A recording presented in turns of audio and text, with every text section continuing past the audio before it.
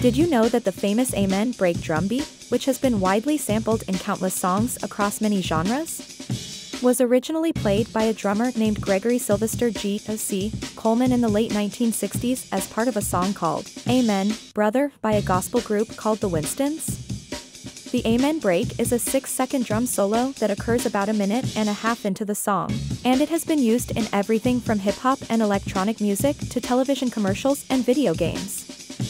Despite its widespread use, the original recording of Amen, Brother, was relatively unknown until the 1990s, when DJs and producers began to recognize the power and versatility of the Amen break and started sampling it in their own music. Today, the Amen break is considered one of the most influential drum beats in music history, and it continues to be a favorite of musicians and fans alike. Subscribe for more music facts.